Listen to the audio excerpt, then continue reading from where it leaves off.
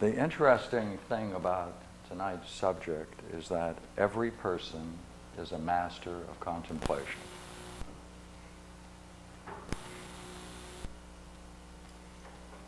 And that's all we have to make clear. Now, there is a difficulty, however. You see, if you know something but you don't know that you know it, then you can't use it.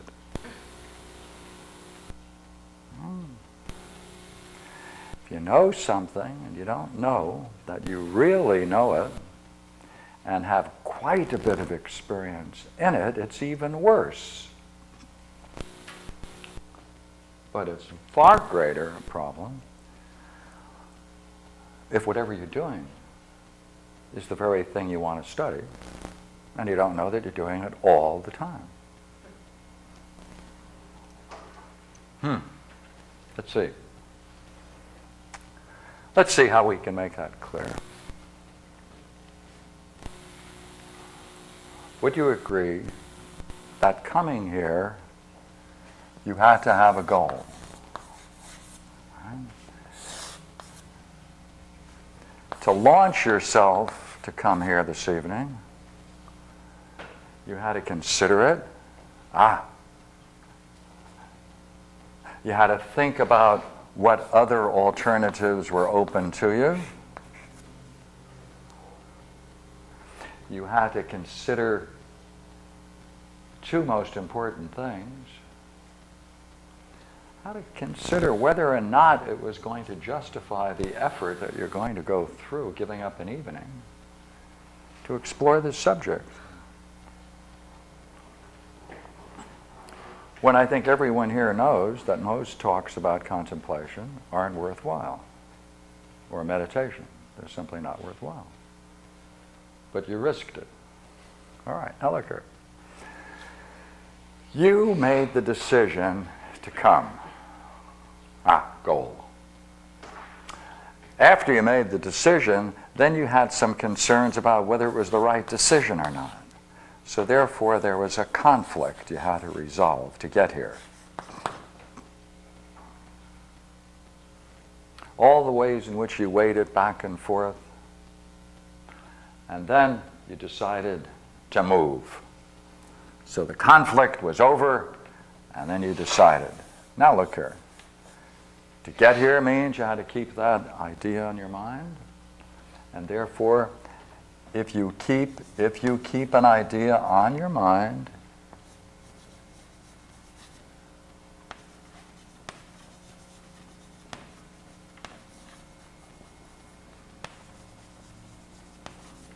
you have an object to direct your attention to.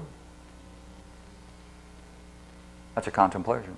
That is formally meditation. Now there are three words: concentration, meditation, and contemplation. Now these three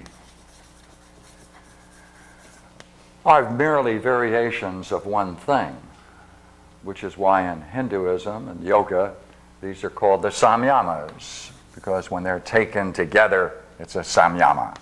Sam meaning together, yama the study of. That study which takes all these things together is a samyama. So therefore, if you do a samyama on something, you're concentrating on it. What's the difference between concentration and meditation? The continuous application of concentration is meditation. It's a different step. The continuous staying with your object of meditation, you'll then join with it. That's contemplation. It's one thing, 3 stages. So you made a decision. The decision you made meant, therefore, that you'd keep an idea on your mind, and as you were journeying, you had to think about it. Came up again and again. Am I doing the right thing? What can I expect? So around this goal, a whole bunch of ideas were built. Maybe I have a question I'd like to explore. I wonder whether it's going to be interesting. I wonder whether it's going to be worth my while. They cluster around the goal.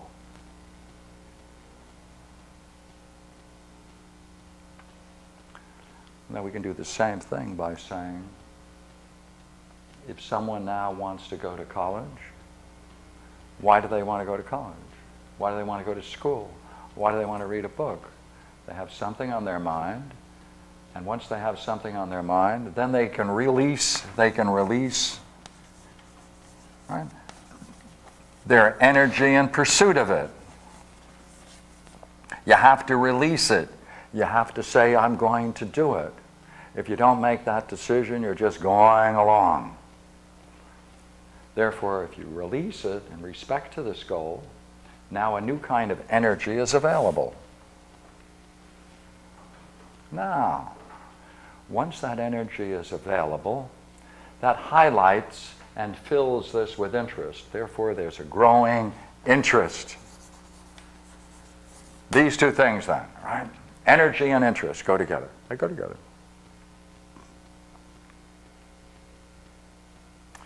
If you decide to go to college, what are you going to go to college for? You're going to go for a job. What are you going to go to a job for?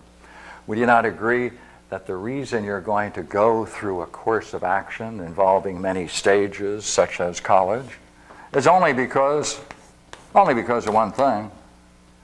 You think by taking that course of action that you are going to benefit. You're going to think it's worth your while. You think you are going to benefit. That is to say, be made better. That's benefit, to be made better. Sometimes we go further and we think if we secure our goal, get our degrees, get the job we want, then in the end we'll have success and happiness, right? Success and happy. And so we keep this goal on our mind, we commit ourselves to it, and then that releases energy, and then we try to add more. Gee, wouldn't it be nice to have this and that, all in respect to our goal? And that builds up interest, that builds up energy and power, and therefore that pushes along to our goal. Now, nature of this conflict. I want to now go into the nature of the conflict.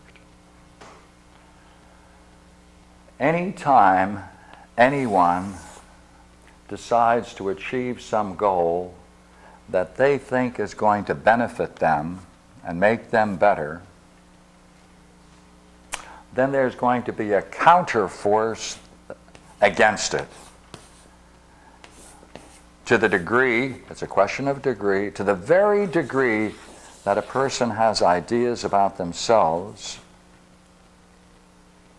that are irreconcilable with that goal, to that degree they're in a state of conflict and they're going to have all kinds of difficulties achieving that goal.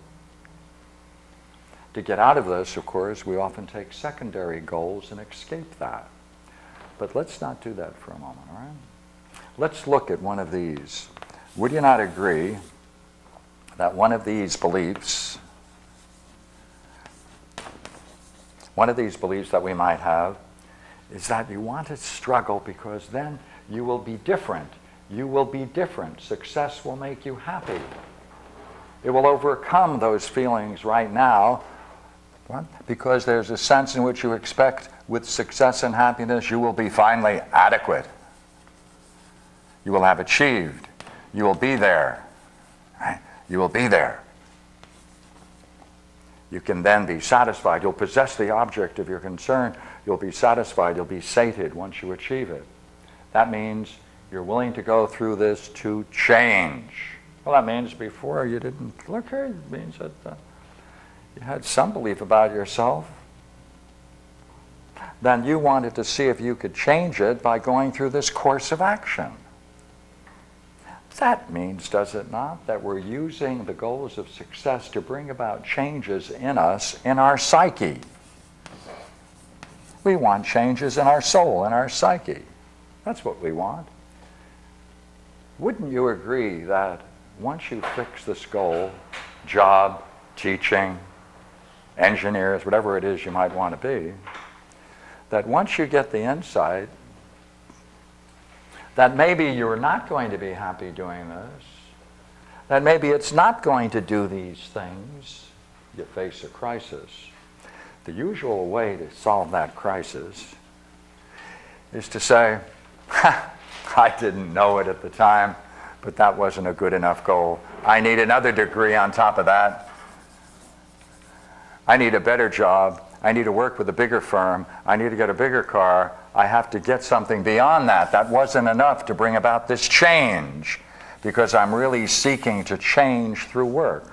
That's a karma yoga. I expect by dedication and work to change my inner state of being. Now look here. Suppose right here there's an underlying belief this person has that they in some sense feel inadequate.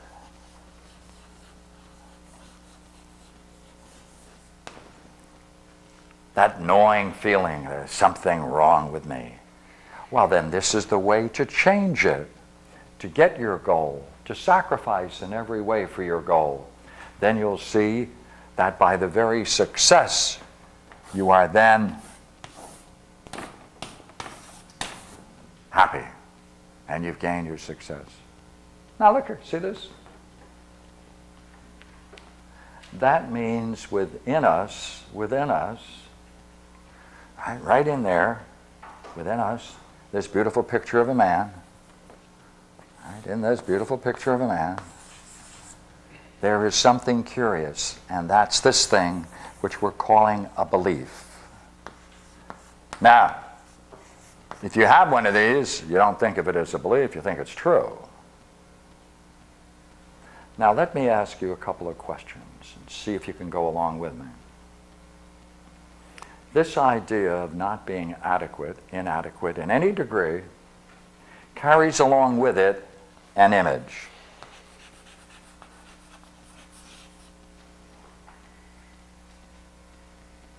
With every image, there's also an attitude. With every image that you have of yourself, there's an attitude. Consistent with that are gestures,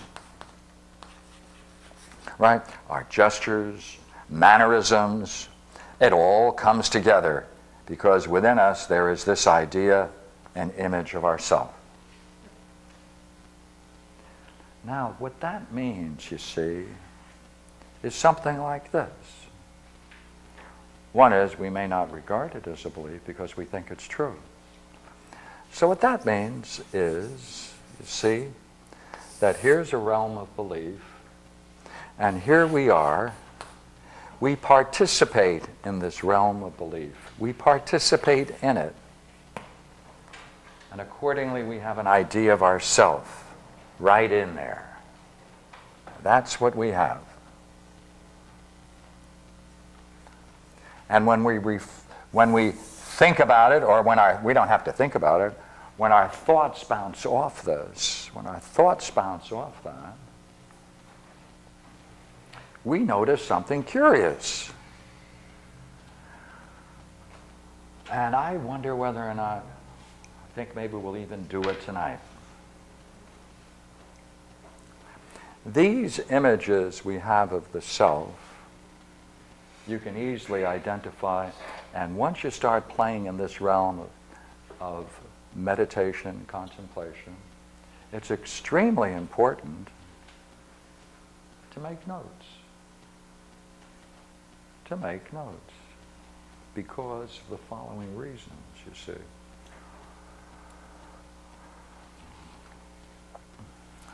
As you approach your goal, at any stage, once you decide to do it, there's going to be this sense of opposition to it because it's irreconcilable with that image you have of yourself.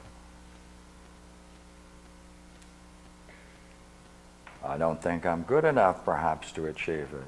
Maybe I need something else. Gee, I see other people are approaching that goal. I wonder if they're really happy. I wonder whether or not you really can change. I wonder whether success really changes you. I wonder whether you can really benefit. In what way am I really going to be better? Maybe I have to have a higher goal because the lower one may not get it, and then you keep going for higher and higher goals because you're driven by this image of inadequacy.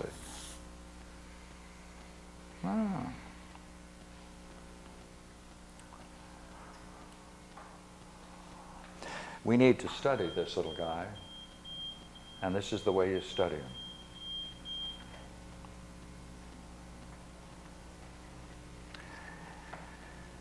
If you decide to sit or stand, however you're going to do it, just watch your thoughts.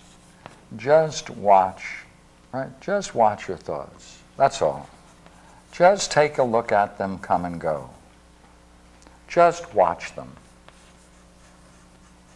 Now, sometimes a very interesting way to proceed with that is just to think of numbers occurring in your mind from 1 to 10 and over again, and 1 to 10 and over again. And while you're doing that, you will see at some point you'll lose the number and you'll go off on a tangent. So you're reasoning, you're there, you're contemplating, you're meditating on numbers. Where do the numbers come from? Where do they go? Your intent. So you're showing interest. We're going to get the conflict. You're telling yourself to do this. This becomes your goal. If you can do that goal with impunity, there's no conflict. How does the conflict emerge? It interrupts this interesting yet very simple meditation, and it interrupts it by taking you off on a tangent. Now let this be the tangent, all right? Let this be the tangent. Now, that's the area of a tangent. Notice what happens. You forget the numbers, you forget your goal, and you become absorbed into something. You become absorbed. You become absorbed in a tangent. The tangent has a storyline to it. The storyline has a drama to it. The drama has a figure to it. A figure, a image. And that's of yourself. That's of the self.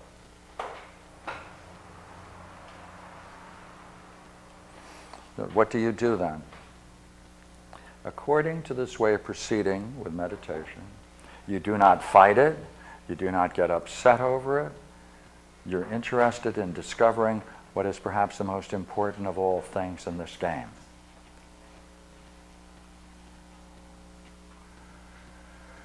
There are two things important, but one is far more important than the other. You want to see what it was that you fell asleep into. See, it's like a falling asleep. You want to see what it is that allowed you to go into this tangent or daydream or drama. Because that's falling asleep. That's falling into ignorance. That's giving up your goal. Remember, so there was something far more important.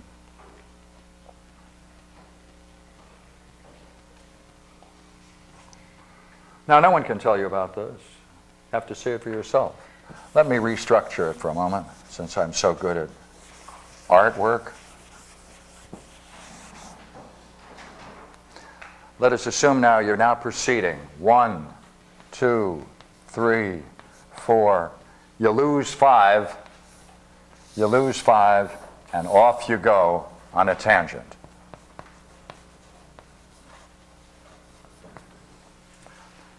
If you're into this, you must see what kind of figures are represented in that tangent. In that drama, there's going to be a figure and an image. That image is of yourself. That figure is of yourself. That's why you can identify with it. See, the mystery of daydreams is, how is it that we have them? How is it that we lose consciousness and slip out of this purposeful activity that we've been doing, which was watching the numbers? That's our goal, watch the numbers, that's all. How is it that we could fall into this? Well, that's easy. It's an image of ourselves. We identified with our own image. Therefore, this identification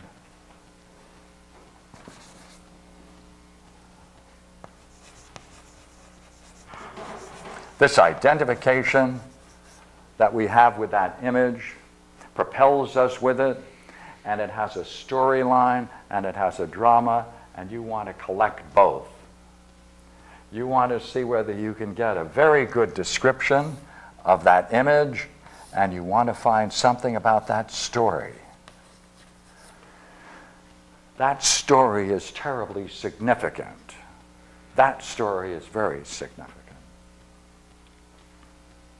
Because it's what you think follows if you have that image. That's the problem, see? They go together. Given the image, well, you think it's quite natural that if you have that image, you're going to have that drama. And therefore, the content of the drama spills out naturally. No effort. You don't even have to think about it. It comes quite spontaneous, and you go off on your daydream. Remember, we said there's something terribly important about that, and that's this. Then, what happens? Oh! Let's see, what happened? You wake up. You fall asleep here. Now, this is a special kind of sleep. You forgot your goal. This is a forgetting, an amnesia. Right? This is a very interesting amnesia or forgetfulness. This is a very interesting forgetfulness. You forget your goal. You forget the fact that you're involved in a process. You forget you have a higher aim. That's right. That's what you do. Therefore, we need to look at this moment. This is the most significant thing in human experience, right here. For some reason, you wake up to the fact that it was a daydream, that you made this identification. And you know what that means? Several things. One is the drama played itself out to the point where you couldn't go any further. The image doesn't go any further. It reaches a wall. That's why you wake up. Or what is most interesting, some external sound or something might interrupt it, sufficiently strong that you then have to wake up and see that that's not you. That's the key. Hey, you know what? When you wake up, the reason you wake up is you recognize that that thing isn't me. That's not me. I don't have to identify with that. That's enlightenment. That's a mini enlightenment. You recognize you are not that image. Another word for the image is a mask, a persona. Right? It's a persona. It's a mask. It's not us. It's a mask we wear. A mask that we learn to put on. A mask that we know what we get for it. We know how to manipulate with that mask. In the daydream, then, it reaches a point where you wake up and see that's not you. That's a moment of that is the moment where you recognize something is not you. That's not you. That's not worthy of you. You wake up.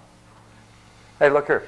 To wake up to the fact that there's an underlying false image of the self is a kind of enlightenment. That's a species of enlightenment. Therefore, you want to study this. What is it like at that moment, at the precise moment when that occurs? Contrast it with that moment here when you're falling asleep, where you're losing your goal and slip into the image. You have to contrast the two. Because in this state, you gain back something very important. You get back your interest. You get back your energy. When you identify with this figure, right, you are propelled, but you have to keep going the whole drama. That's draining. That's draining. Now, some people have discovered a way of making it work. At other times, they may use the excitement of something else. Sometimes identifying with a figure in a movie, in a TV, or a novel, or a story. Go along with it. See yourself as it. That's another way. It works. Sometimes it's necessary to sustain this, or sometimes many sexual fantasies are used, Not because someone has an interest in sexuality, but sexuality gives a certain energy. The sexual energy is going to be released for the purposes of maintaining the tangent, the fantasy, the daydream. That's what you need to propel it. Therefore, at that moment when you wake up, would you not agree? For a moment, whew, there's energy. There's alertness. With that alertness and that energy available, for a split second you are clear. No image of the self operating. It doesn't last long, because the other one comes back in, and then you might call yourself the following names for wasting your time on a tangent. That's part of feeling inadequate. I mean, you have to have reasons for being inadequate and thinking you're inadequate, and one of the best ways of doing it is say, see, I wasted my time on daydreams, here I had a goal, and now you punish yourself in one way, or belittle yourself, or criticize yourself. All of these come out of this picture. So you get two stories. You get the tangent, and then you get what I call the judgment of the fantasy.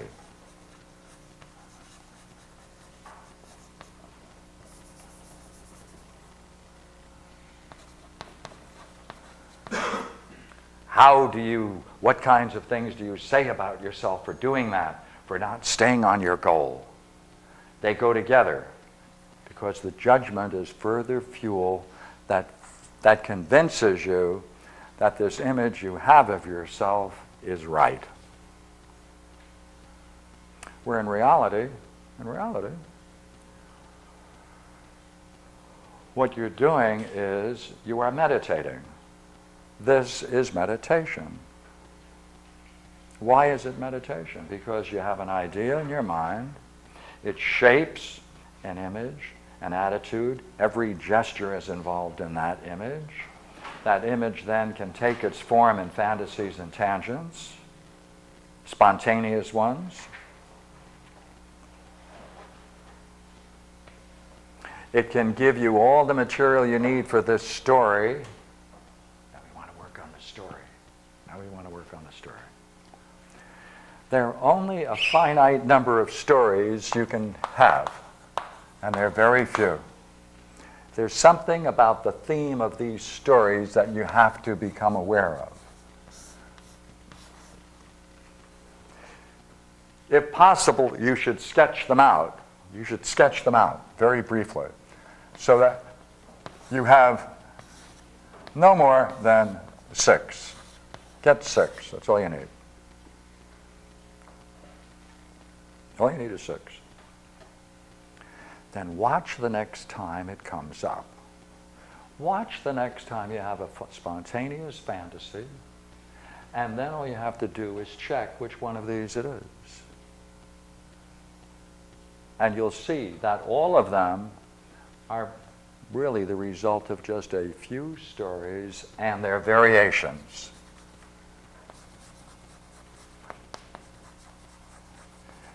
Now, what is significant about that? When it's going on, your mind is focused on it. You're captured along with the story. There you are, you're meditating. You're absorbed. You're involved. It's formal meditation. Why? Pratyahara in Sanskrit and yoga is being able to turn off all of the data from the senses. All the data from the senses. Pull in, see that's a turtle. Right? Pull in all of the senses. Don't be concerned in any way with the external world. Pull in any reflection, the intellect. Be totally absorbed within yourself. Hey, contemplation.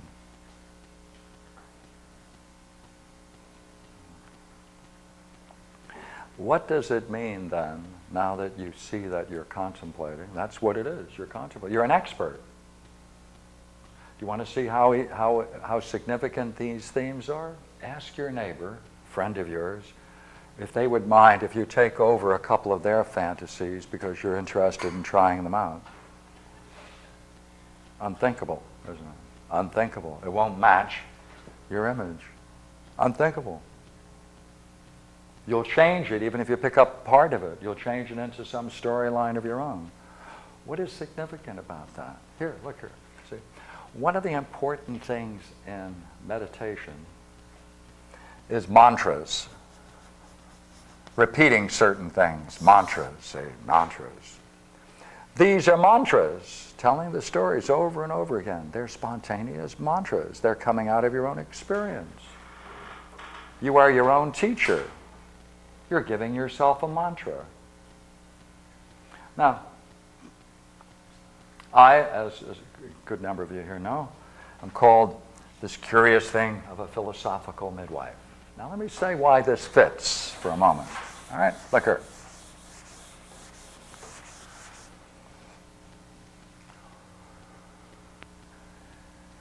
Two things are essential to study the mind. If you're a carpenter, not only must you know how to use the tools, but you have to know where your best tools come from. You have to be able to select them. Not any tool is equally as good. You must know where they come from and how to use them. So you need use and origin.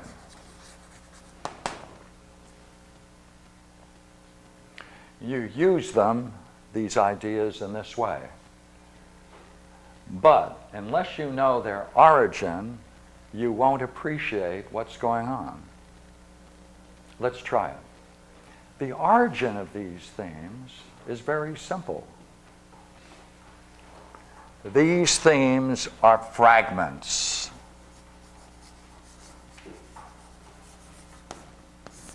They're fragments.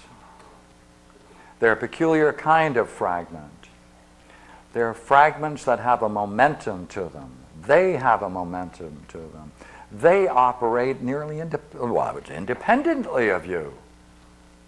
You allow it, you succumb to it, but no, the storyline has its way of proceeding. Therefore, it has a certain energy. By the way, did we not say a moment ago? And you also must have an interest. Remember that? These themes are fragments. The fragments have an energy, and you have an interest in them because you can identify with them.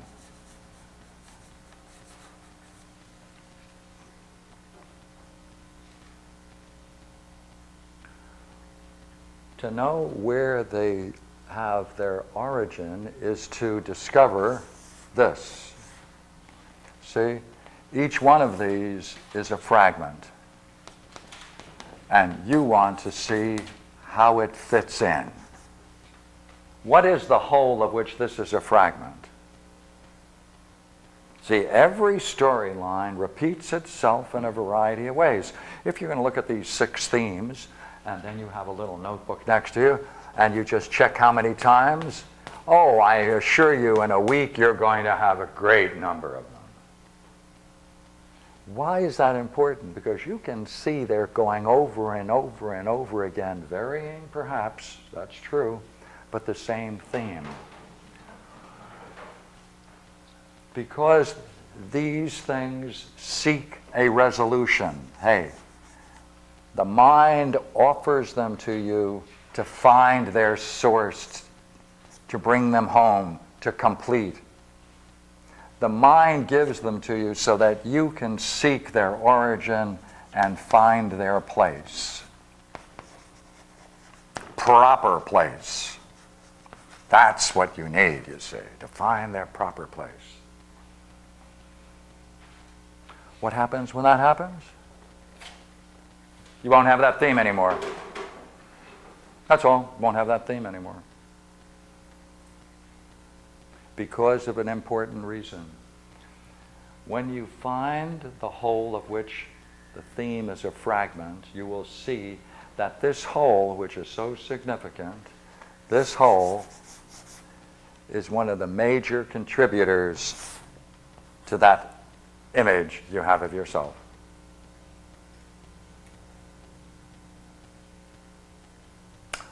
Therefore, you see, man is not irrational.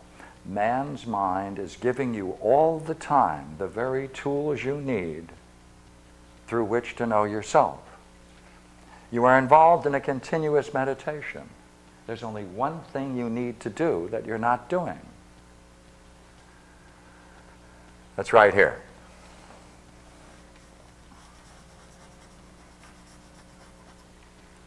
The intellect. It's time to put the intellect back into meditation. Because if what's going on in your mind are the very tools and the uses of the mind, well, then you might as well know the origin of those tools and how to use them. Otherwise, you'll be fighting them in a conflict that's opposed to yourself. It's against yourself. Now, what is absolutely beautiful about the mind, absolutely, it's a staggering benefit. Man's mind is an astonishing benefit, intrinsically beneficial, because as you reach for those significant goals, all right, if we had that beautiful picture before, as you try reaching for the most significant goal, the conflicts become more visible. Get up, don't sit anymore. I don't like that teacher. I don't like where I am. I think it's time, my legs hurt. Time to, et cetera, et cetera, et cetera. Anything to pull you away from reaching the goal, because the achievement of those goals is in conflict with that idea. And the mind, therefore, right, is not in conflict with itself. It looks that way, but it isn't. You know what it is? Look here, it's this, isn't it? If you want to know what's blocking you, if you want to know why you're going through suffering and why you're not achieving your goal, well, then pick some goal that's most significant. The higher the significant, the greater it is to see it. The easier it is to see it, that's simple. You want something easy? Go for the highest goal. Go for the highest goal. If you have a highest goal, you must have a method, or this won't work. You have to know what you're doing. Why? Because if you have a method, you know precisely where you are stuck. It can't be a general method without stages, because that's just a dream. So therefore, as you approach this goal, then these images and thoughts and strategies will come in, not to block you. They do block you. Not to block you. They do block you. You know what it does? It gives you a chance, to see the images you have of yourself that are blocking your goal. It's fortuitous. It's saying, hey, look here, you want that goal? If it's irreconcilable with this belief, we have to challenge this belief. But you don't know it.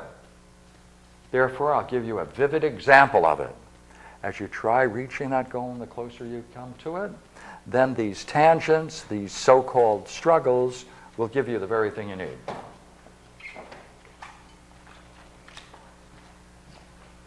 Therefore, it's a totally rational system, and it works to your highest benefit so long as you're willing to struggle for the highest thing.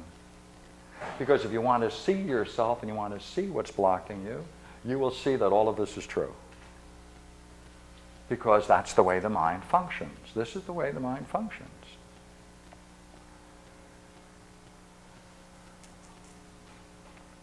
We are engaged continuously in a contemplation. Now we have to do it deliberately. See? Now we have to do it deliberately. That's all. If this is what we're doing, let's do it. If you are idle and you're not doing anything for a few minutes, day, whatever it is, watch what comes across. Ah, there's another one. Noted. Noted.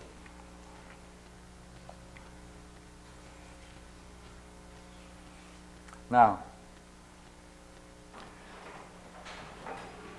These ideas, called beliefs, are so powerful because they include something very significant, and that is they include our roles in life. It not only includes images, attitudes, gestures, but it gives us a role, gives us a way of being. That's threatened by the highest goals. They're threatened.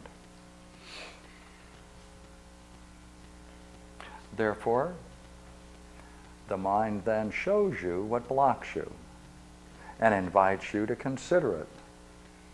Therefore, when you're sitting or when you're engaged in meditation, there is an essential thing without which you will spend many a day building up concentration, the power of concentration.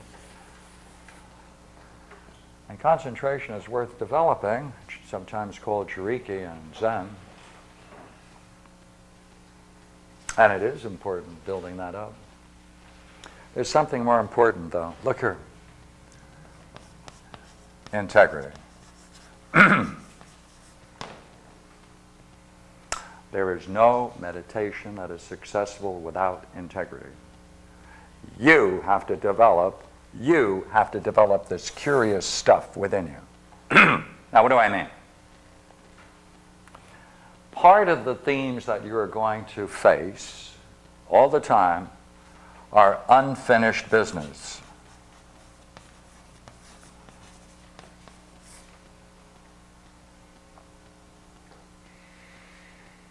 Things you forgot about that you should have done.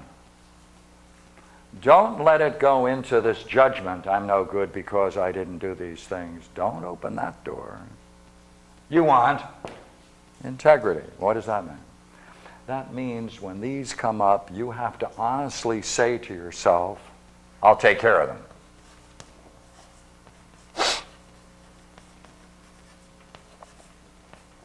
I'll take care of that. Plan something with each of these unfinished things. Okay, one comes across, you didn't do this, so you say to yourself, by gosh, you're right, I didn't and I should have. As soon as I get back, as soon as I have a break, I'll make the phone call. I'll drop the note. Discharge each of these. Rob them of their energy. Don't allow them to stay. They have energy. Energy from you. Deprive them of that energy. How? Honesty. How? Let's see how else you can do it, right? There you are. You're involved in meditation. Let's say it's even formal meditations, like sometimes they have with yoga or in Zen sitting or at home when you're just meditating. When these things come up, a couple of them are very important, and they may take this form. Is what I am experiencing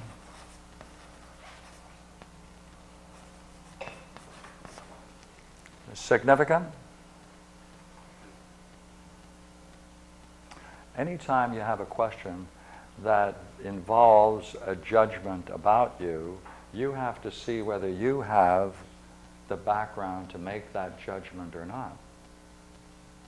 If you don't have the background to make that judgment, then you have to find out from someone, somewhere, about the truth of that. Is what I am experiencing this or that or the other thing?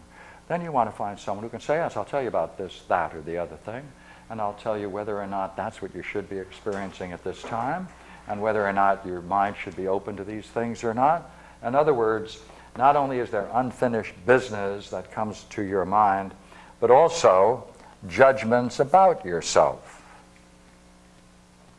Therefore, what do? Integrity. You say to yourself, the next time I meet X, Y, or Z, the Roshi or the Yogi Master, I'm going to bring this up. I'm going to allow it to be judged. Integrity. Don't do it yourself. Unless you're fully convinced that you can make that judgment. Then it's worthwhile at some later time finding out whether you are capable of making those judgments or not. Raise it up. Always raise the problem up. Now, why is that important? This is very extremely important. And I'd like to now push this just a couple of more steps.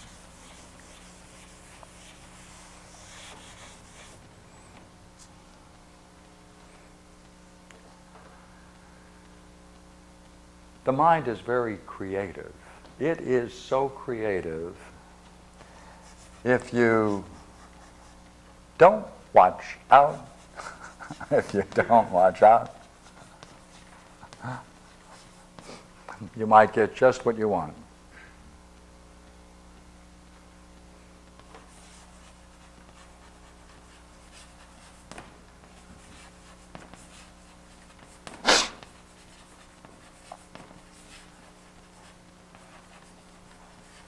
Hold it now. There's a problem here, you see. You might get just what you want, but you may not know whether what you're getting is really what you want.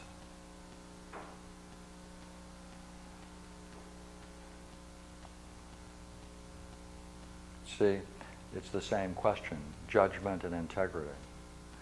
Let us say now, the individual now is functioning, able now to do all of this work that we've been describing. And notice it doesn't take any work in one sense. You're just making notes, right? Having fun doing it, learning about yourself.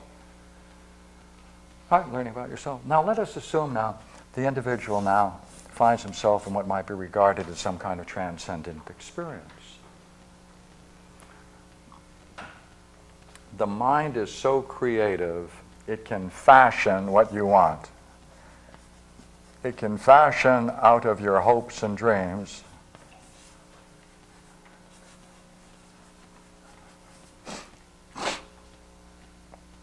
those things that are consistent with this image in your mind. And this is what's called Makyo.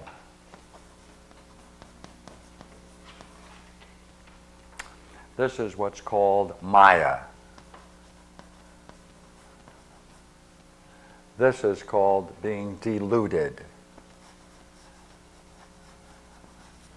about the reality of a class of experiences that you've had. Why is that? Because in that image of yourself, there can also be things that you think are so important for yourself to have that then the mind then will fashion out of your own dreams these things which are close to what is real, but it's an illusion. The ability to separate the reality from the illusion, the makya, the maya, the delusion, can only be done by someone who themselves have gone through these and is able to distinguish, right? Able to distinguish between the appearance and reality.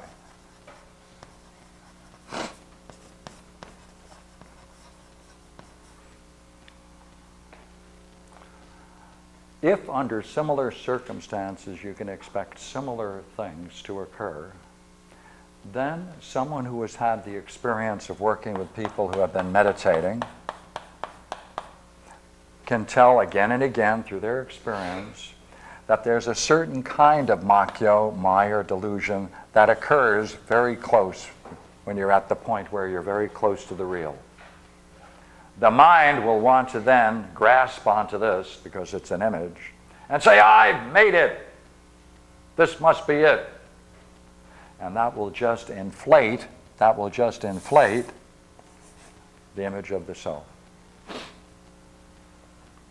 Therefore, in this wonderful game, since there's integrity at the cornerstone of every meditation practice, you don't judge. You let those judge who can judge. And if you think you can judge, then you want to see whether or not your judgment is sound by having your whole structure examined, whether or not you're capable of judging as a whole. Now, there are some states of mind which are beatific, light, luminosity, openness, clarity, all kinds of things. All kinds of things. They occur, let this be in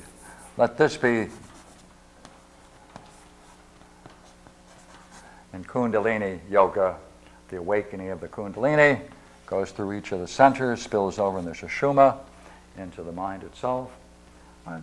And through the Ajna chakra, the second most chakra, the Ajna chakra.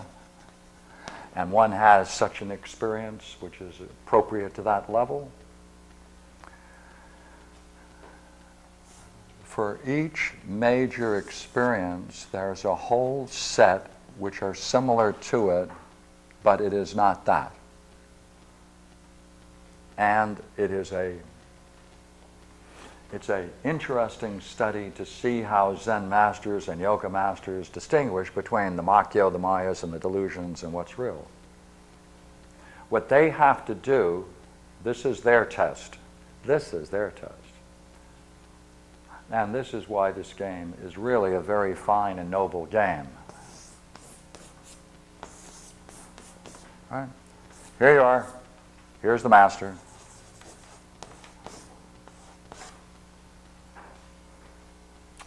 You're in a certain state in which you are exhibiting a certain state. He will ask you a question. That question then will see to what degree you can then say what is most real to you while bypassing the image. To the degree that he can see this image surface in the statement of your experience or in the way in which you are at that very moment, knows immediately that is a shallow experience. What should he then urge you to do? Hey, you're close. You're close. Makyo is close. Now, with the greatest of all possible integrity, sincerity, power, interest, strive on.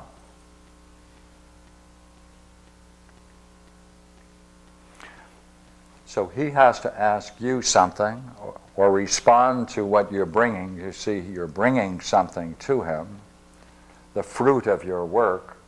He has to look at it and then immediately judge it in such a way that you can see for yourself whether it's real or false. Simultaneously, bang, bang, over, done.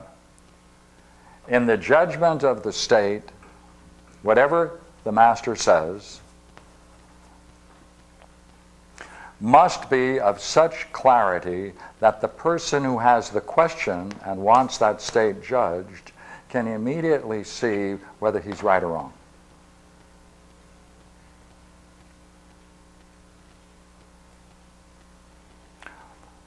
There are some times when the person doesn't see they're right or wrong because they are insisting that they want to keep and they want to express themselves through that image, and therefore they will be in a very characteristic way of being, which is fraudulent, and they may not see it.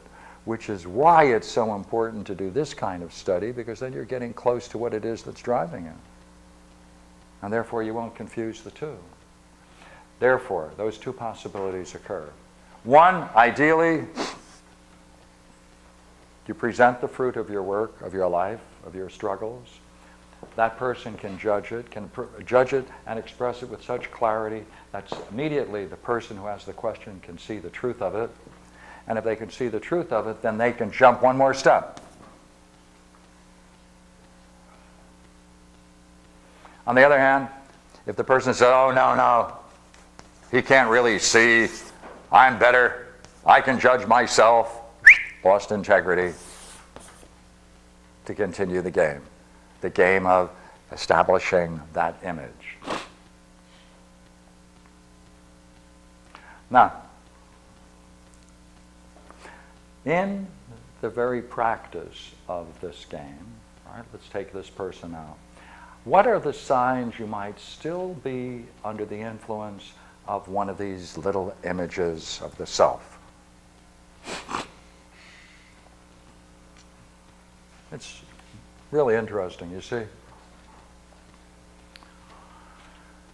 We pay a price for every image of the self. That image of the self contains an image of the self that has implications on the whole physiology of man. You can't have an image of yourself that isn't in some way visible to someone else. Oh, that's you. Oh, you're acting like yourself. Oh, that's characteristic of you. That is to say, in the whole muscle structure of your face, and all of your mannerisms, even the slightest, this image molds and shapes. It molds and shapes. As a consequence, it has a muscular effect as well, emotional and muscular. What does that mean? That means that in order to keep that image going, because part of the image is to get other people to react to it rather than to your true self, therefore they have to see it, therefore it's a mask, therefore it's visible to them, therefore you want them to treat it in a certain way. Therefore, as you're proceeding into this higher state and challenging the false images of yourself, you will notice at some critical point that you have to drop all tension. All physical tensions you have to drop. You have to look for them to see where they might be, even in the face, even around the eyes, even around the nose. Wherever it is, you have to release it, because that's nothing other than evidence of this little guy. That's integrity, see? That's what you're going to do. Because to the degree that there is nothing here, to that degree there's no tension anywhere. Because tension is a function of those masks and images. Therefore, you are then going to have to say, look here. I'm here to explore the mind. I want to know the mind. It's my mind. I want to know all about it. Before I drop dead, I want to know what it is. I want to know what makes it up. I want to know how to use it. I want to know everything going on in it. I want to maximize my seeing, my understanding. Have that kind of a goal, you won't have any trouble. Accept difficulties that are important for you to resolve. Because each of these things that block you are nothing other than challenges. They're not negative. They're not bad vibes. They're challenges that the mind gives you that are appropriate to every single level of your struggle. Therefore, no judgment against yourself while sitting. Positive or negative.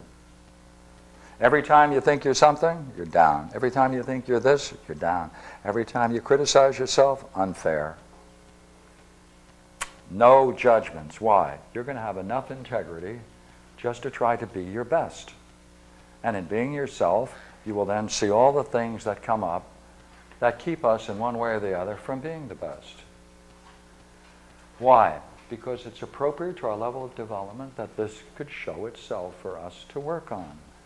Therefore, this is a just universe. See, this is just. It's just that we have the problems when they come up. It's appropriate to our particular stage.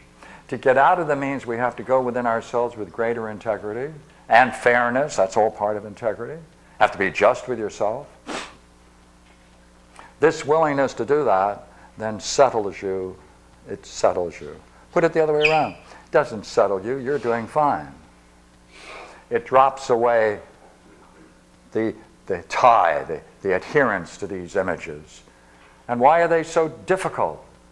Because we think they're true. No image of the self, no matter how lofty, is true. No negative image could possibly be true. Because in the highest states of mind, where presumably then at the highest states of mind you're seeing through the soul itself, it has no qualities. No qualities. Clear, clear, open.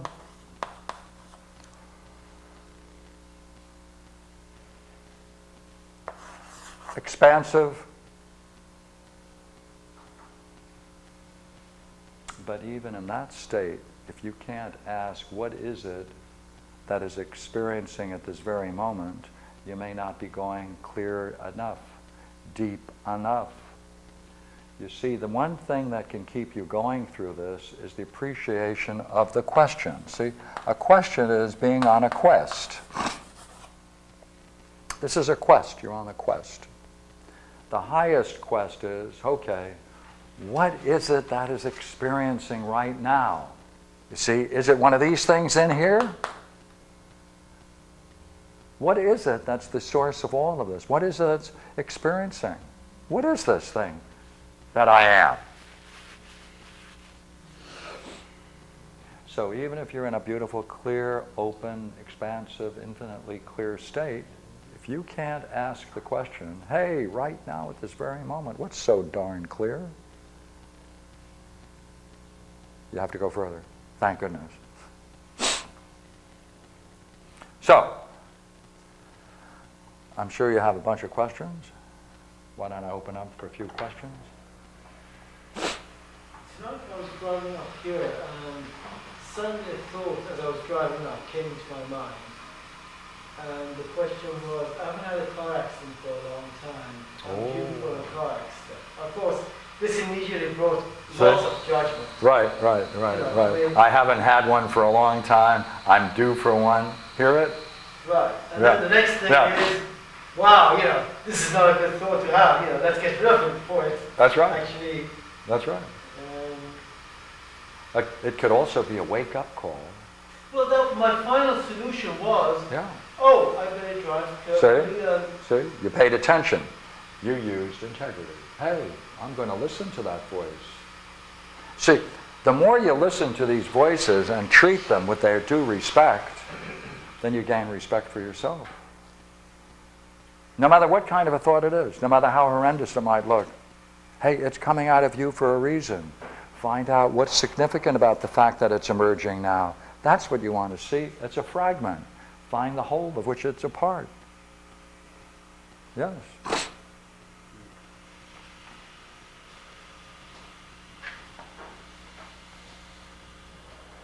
I'm sure you have a question. I remember a visit our relative who said some meditating monks were so spiritually advanced into their meditation that at night they were seen to radiate with light. Yes, on Mount Athos, right. And Saibaba was the name of one of them. Mm-hmm. Now, how does that fit into this? First of all, that story comes out of those two separate stories. One comes out of Marsyad Iliad, who wrote many works on yoga. And one of the examples he gives is this story that they were witnesses, apparently reliable witnesses, that when monks were meditating in their monastery at night, when no lights, no modern lighting was available, some of their cells shone with brilliance from their own luminosity.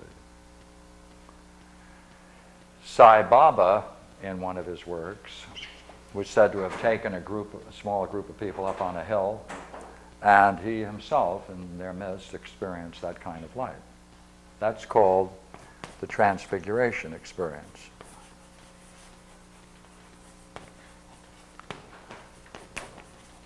Now, what is it you want to explore about that? Of course, Jesus Christ, in the three Gospels is said to have had a transfiguration experience on top of the mountain, where Peter was along with him, remember? And out of that light came Moses and Elijah, and they had a talk. And I assure you, that must have been some dialogue. Right? And as they're coming down, Peter said, hey, do you want me to build a couple of tabernacles for you? 3, one for each? Okay, what's the point you want to make out of it?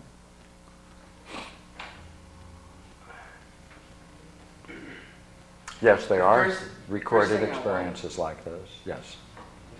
First thing I want to know about is that the way I understand the Jesus stories are mythological. And I don't know if the other stories are said to be in reality what happened, like someone transcended and you could see light and not believe it, but Yeah, you don't see light, do you? I guess the question revolves around light itself. Right. One doesn't see light. One sees colors. You don't see light. Light doesn't have any color. Right? If you could see light, then what's between my eye and this would have a color. If I could see light, I would be able to see something colored, wouldn't I? So what's interesting is that people don't know what light is. They know color, but they don't experience light. So that's important. But here, for this, let me change it a bit. There are many books dealing with this question. This is sometimes called divine luminosity. And Rudolf Otto also wants to call these kinds of experience numinosity, out of the real, emerging out of the real. In the Tibetan Book of the Dead,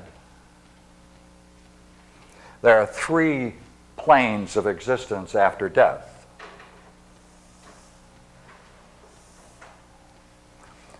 And I advise you, because of your interest in this, you would find it well worthwhile to read the Tibetan Book of the Dead.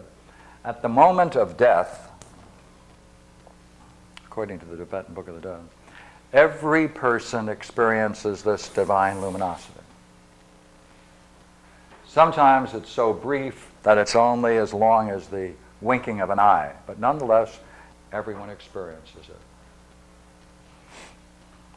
The whole book of the Tibetan Book of the Dead is to try to remind the person who's dying, since it's a funerary book, you're supposed to read it when someone has died, you're supposed to read it into their left ear, by the way. You're supposed to remind them that they are experiencing this realm. And this is called the Chikai stage. The Chikai stage, right? Light. Then there's the Chanyed. The Chanyed is 7 days where you experience all kinds of luminosity of various kinds called peaceful deities. And then there's a 49-day period, at least, where you then face the contents of your own mind. All your own fears, everything in your own mind you face that's negative. And as you flee from this, see, you're fleeing, curiously enough, from this. We flee from the light because we're after the preservation of those images. Therefore, after death, you experience the contents of your own mind, all the fears, all the worries, all the puzzles, etc. And this propels one into their next reincarnation. It's a very interesting piece of work. Now, for those people who have practiced meditation, it is at this point that the person who is reading the book tries to remind them that they have practiced meditation. Now is the time to get back into it. You can still do it. You can reverse it. The whole game in the Tibetan Book of the Game is reverse it. So that either you can hold yourself in this area here and understand and absorb it, or ideally return to the divine light, divine luminosity. If so, the goal of that then is, then you are off the wheel of reincarnation, which of course is the goal of the Buddhists. Now, going back to the experience, there are many people who have reported similar experiences. There are 2 kinds. They are those that have experienced it, but we can talk about it in this way. It's a private experience that others may find the person profoundly absorbed in a state, but they do not experience any shadow of it, any display of it beyond themselves. Then there's the claim that this divine luminosity is of such strength that it can be seen by others to various degrees, and that's the kind you're talking about. So there's one experience, 2 kinds, internal, external. Cosmic Consciousness was a very good book by Burke. He describes one. Houston Smith describes several. Some people have drug trips where they try to find that state through drugs. What's the problem? The problem is, you see, that you have to come down. And it has nothing to do with this image in your mind. This is the problem. The problem with meditation, the formal problem, the whole problem with contemplation meditation, is not that it's not effective. The problem is that if you pursue it independently of using your mind in the quest for the mind, you're going to come back down the next day after having a magnificent experience, and you still have this little guy in here that's still going to play itself out. You can have very profound experiences, very significant spiritual experiences, but they can't be reconciled with that little thing in there, and therefore all the good that might come of it is short-lived. It's weakened. So what's the problem? The problem is two ways: up and clean it up. Otherwise, you'll be in a cycle. Now, that means not that you're not going to benefit by such great experiences. You certainly will. But to the degree that that old image is still there, you're going to then carry out the implications of that idea in everything you do, and that's all there is to it. Until you do what? Find the pieces. See, they're fragments that seek their resolution. It's as if the mind, I put it this way, I enjoy putting it this way as a matter of fact, it's as if the mind is saying to man, you can have the most profound experience, but unless you reconcile the images in your mind with that experience, as magnificent as they might be, you're not going to be able to carry out the implications of your own vision. Now, there are many stories of yogis and roshis and priests and whatnot who live magnificent lives, who devote themselves to all kinds of important things, and then go off on a drunk and ruin it all. Go to Las Vegas, do this and do that. Why? It's not because they didn't have profound experiences. It's because they didn't find that there was something in there that is still playing itself out, and they didn't have a way of dealing with it. Or they may have overlooked it. Trying to narrow this question down. In Buddhist practice, they don't appreciate the study of ignorance or mafia or anything like that. That's right. And yet they claim to be able to, I think the claim is that they're able to get you to a state in life where clarity prevails. So they must, I'm just wondering what method they then employ to blow out or in some other way flush out that image of ignorance because they will try and block you from doing that the kind of exploration you're proposing here. The problem of enlightenment is a one-in-many problem. Enlightenment is not one thing. If it were, we wouldn't have any difficulty.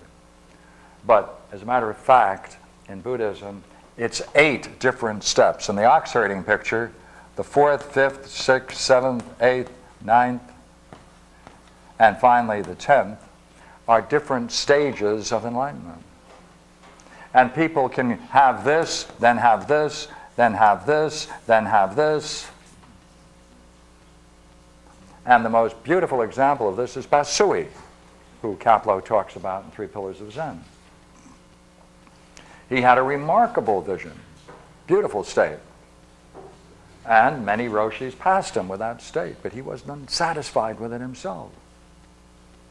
And so he went on to have one of the great 10th, and that's what, of course, made him historically one of the most significant Buddhists. If you can have experience like Basui is said to have described, because you see in the description of Basui in Kapleau, He reached the point where every single belief he had burst open like a barrel that's split open, that's full of water, and it splatters itself on the ground and there's nothing left. That kind of experience only takes place maybe in the 9th, but clearly in the 10th. 10th Oxherding picture. And that's the Dharma bum as it is. No one can see him, no one sees him that he's in any way special, but yet wherever he goes he brings flowers to bloom, etc. Right? If 1,000 birds were to scatter flowers upon him, he would be embarrassed because he would stink. Right? That means that spirituality would in some way be detected, and that means he isn't pure enough yet. So a very good thing to explore are these stages. And the Oxherding pictures is a very good way. Tibetans have 25 stages. They have 8. Tozan has 5, very famous Buddhist. We like to think in some way that Dante had levels and stages of enlightenment or holiness in Divine Comedy. But it's a great game, isn't it? It is the game. This is man's game. This is really where man is. Yeah. I was reading a book by Ibn Arabi, and he was describing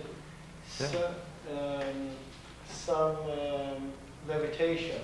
Yes. And, I imagine he's not a liar, so whatever it is, either it's a symbolic thing that later on, we'll read it and imagine it, take it literally, or it is something that he experienced himself. I mean, he definitely, I don't believe, was trying to... Yes, you're quite right. You're quite right. There are states of mind that you can experience in sitting where that is, pardon me, there is decidedly the experience that you're being uplifted. It's there. And you might even have to look down. And he describes somebody else who comes to him in the middle of... Now, if someone else came along, and saw it, that would be another thing. He's describing somebody else levitating. Not describing himself levitating. Well, that would be nice. I'm reading this and I'm thinking, well, he describes this guy actually walking towards him in the middle of the Mediterranean Sea, in the middle of a huge storm. Certainly.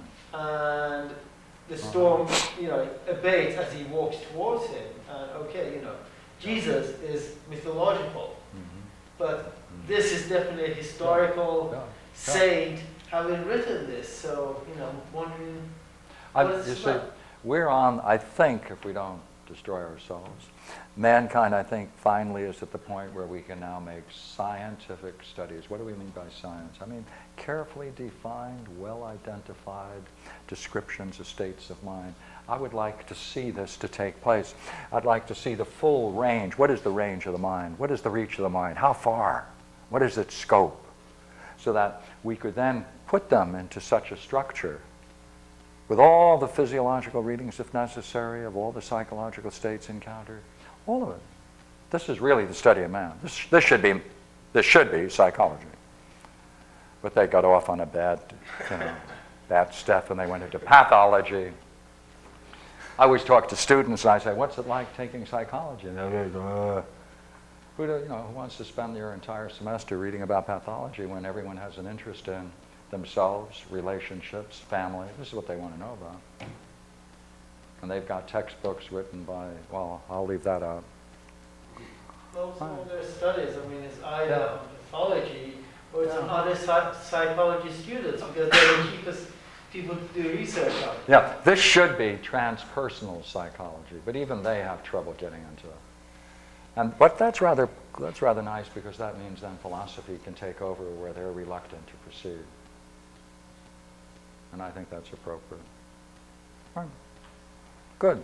You were differentiating earlier between fantasy and belief, and I wasn't aware that there was a difference. Vanity? Fantasy and belief. Fantasy. A fantasy is what you do with the image that incorporates and represents the belief. See, a belief is a belief about yourself. Not any belief. It's a belief, they're related. Right? If you have a belief about yourself, you also have a belief about the nature of reality. Because that's what you think is real. Whatever image you have of the self, whatever is contained within it, like a seed, plays itself out in these stories. These stories are fantasies or daydreams. There are two kinds. One is those that come spontaneously, and that's what I've been talking about tonight. But they can equally be studied if you manufacture your own and watch those too. That's another class. With this, to do it properly would be to equally study your dreams and see the dream figures come up. If you can do that, put that into it, and get this kind of reflection going, you would have a very fine time exploring yourself wherever you do it. Yeah. Last week you mentioned the idea of just concentrating on one of the important questions, what is the good, what is the one, etc. Mm-hmm. Mm-hmm. Now, could one do that within the context of... Oh, thank you. What would be a real good goal? See, get the best goal. Well, how do you get the best goal? Well,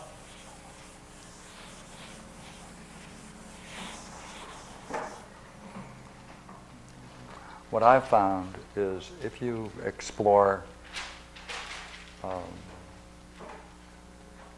see, how does the mind rest? It rests when you have settled things in yourself. That's what I'm doing. If there's still some things that are seeking resolution, the mind is not at rest. Now, what is significant about that is that, see, in the mind, we have fragments of a different kind that need to come together. And these fragments are fragments about the nature of reality.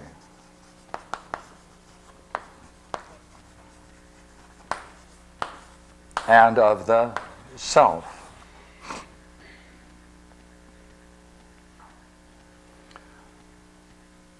Therefore, a kind of guided meditation on two things. One would be, what, after all, is the one itself?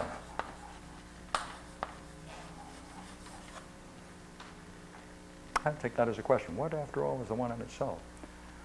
Equally well, a more formal study of the one would be to take Proclus's 13th proposition, where he is going to establish a way of reasoning so that you can see that the idea of the highest good and the one are equivalent, or are the same, or identical.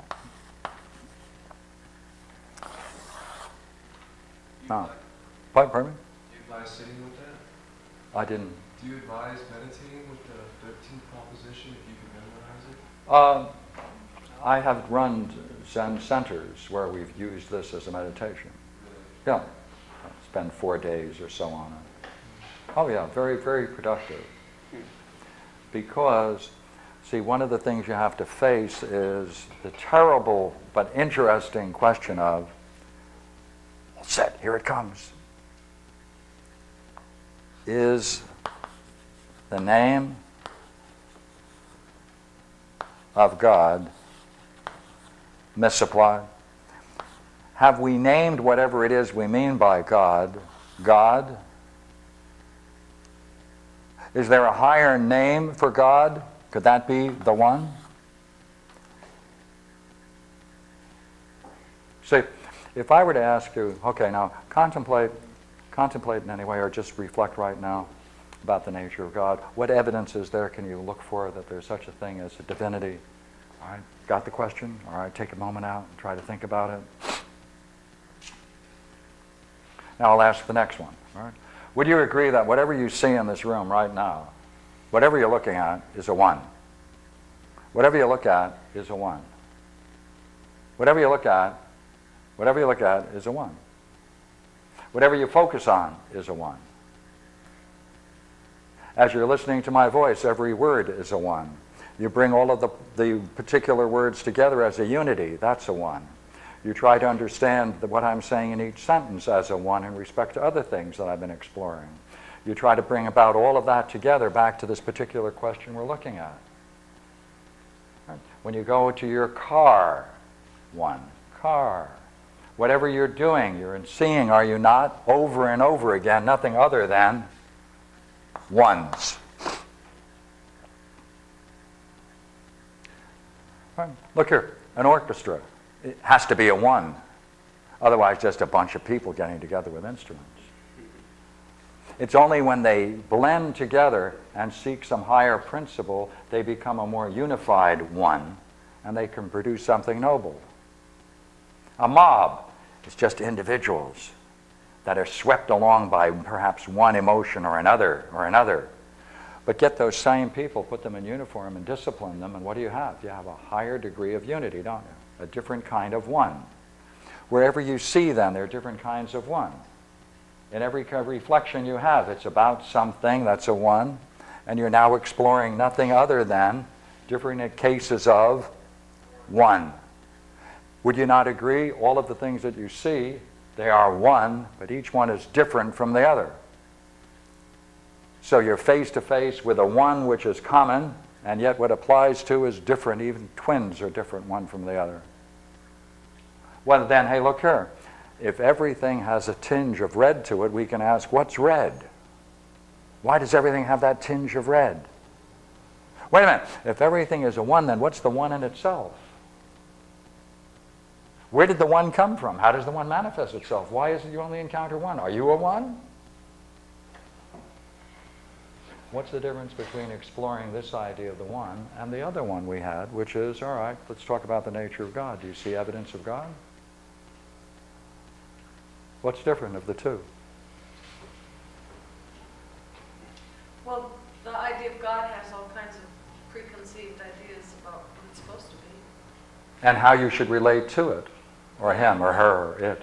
You're not supposed to know it. You can't know it. Has accumulation, all of these things. Even the word God, by the way, comes from the root of the word for sacrifice. It's what you sacrificed before.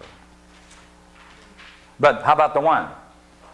If you could see that the highest notion of God can be said to be the one, it drops all of those associations, doesn't it? And then you can see that you can't avoid one. Okay, then what is the one in itself, just by itself? What is it? Tie this in with, hey, wait a minute. Among the many things that are good, there are a wide variety of things that are good, are there not? Good. By the way, is there something that's common to them all by virtue of which we seek it? Would you not agree you're only here because you think you might get something good? Well, then we're guided by what's good. I go for this goal because I think it's good. I think it might be better. I may be bettered by it. Right? I may think, therefore, that in being bettered by it and benefited by it, I will be changed in a better way. Right? Then all we're doing is seeking the good, are we not? In everything we do. Well, what's the relationship between the good and the one? Well, there's a whole beautiful 7 sentences in Proclus's 13th proposition about the identity of these two. If you were to sit with these two questions, knowing them, so you have to memorize those. You have to memorize them. Why is that important? Because then you can settle with it. You can reflect on it. It's yours. Right? What will that do? You see these different conflicts we have about the word God, right? Change it to the one, and these parts can come together in a different way, can't they? Can't they? See? And